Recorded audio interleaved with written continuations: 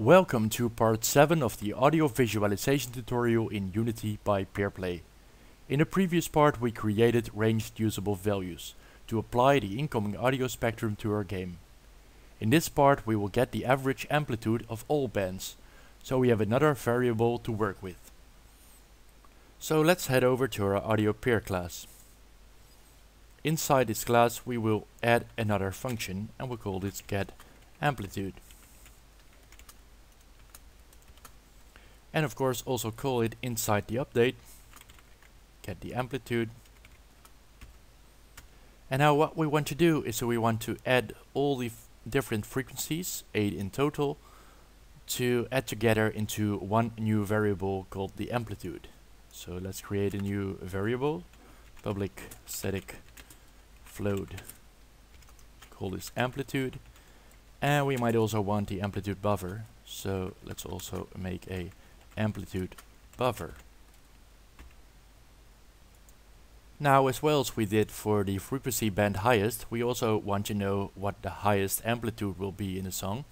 So let's also create a private float for that, and we'll call this the amplitude highest. Now we want to add all the different frequency bands together into one variable called the amplitude. Now we could do this and say amplitude equals audio band 0 plus audio band 1 and so on plus.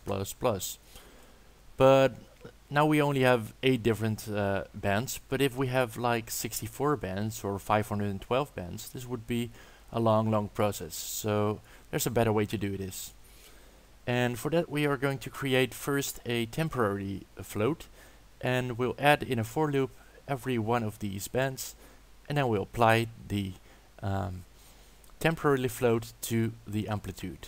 So let's create a temporary float, and we'll call this current amplitude, and we'll also make a current amplitude buffer. Let's start off with a for loop. Now inside the for loop we can easily apply all the different audio bands to the amplitude. So we'll say that the current amplitude plus is the audio band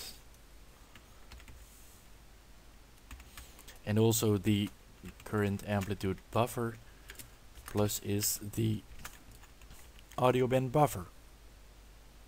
Now the current amplitude is the sum of all the audio bands together, and now that that's done we can do a check if the current amplitude is higher than the amplitude highest. So if the current amplitude is higher than the amplitude highest, now the amplitude highest is equal to the current amplitude. Now we want our amplitude and our amplitude buffer value to be set. And it's also going to be a number between 0 and 1. So we'll set here that the amplitude is equal to our current amplitude divided by our amplitude highest,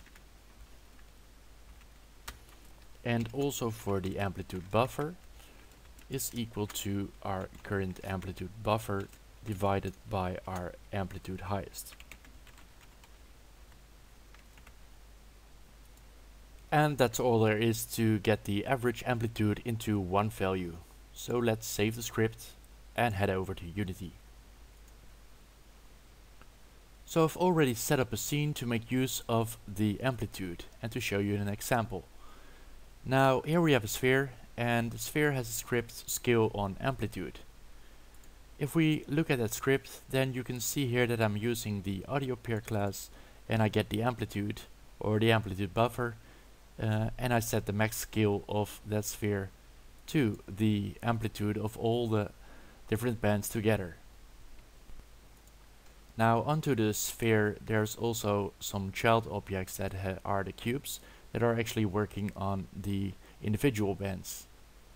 So the result here would be that on the total of amplitude, the balls will grow and shrink, and the individual parametric cubes will react to the individual bands. Now let's have a look at the results and start of the scene.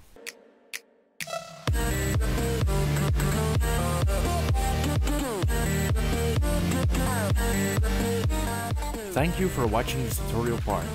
If you'd like me to continue making tutorials, please like this video and subscribe to my channel. See you next time.